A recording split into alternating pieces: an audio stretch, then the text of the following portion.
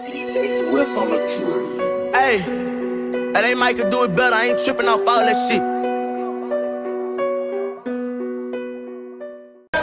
What's going on? What's going on, man? It's your boy Rich and Faye TV, man. I got my girl Solar P in the building, man. Pop your shit. What's poppin'? It's Solar B up in the building. How y'all doing today?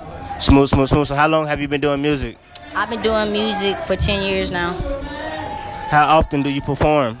Oh, I'm on a stage every week, every day. So how did you hear about Royal Peacock?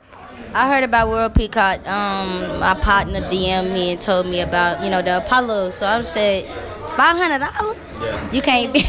I'm saying you can't beat that. So of course, I had to come show my face. I'm all around Atlanta. I'm from Atlanta. Okay, cool. So who were some people that influenced you growing up when it comes to doing music? I'm gonna have to give it up to Chris Brown. I'm gonna have to give it up to Tank. I'm gonna have to give it up for Kiki Wyatt. I'm gonna have to get Chris Brown mainly is Chris Brown because I want to be the female Chris Brown so I work extremely hard and they gotta know study the artist, study the legends because if you study the legends you will become a legend. So that's what.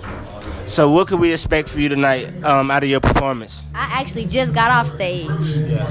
Whoo, and that stage was it's still on fire, I come hard, it's either come hard or go home, So I came, did what I needed to do. I love music, so I love tearing the stage up. So I'm a go-getter. That's real, man. I appreciate you for doing this interview with us. Is there anything you want to say before we slide?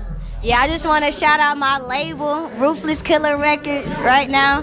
I want to say I love my family. Shout out to Legend Key right here. Shout out to my twin right here. Shout out to myself, Solar B. I'm on the way. All right, and this Rich and Faith, man. We out.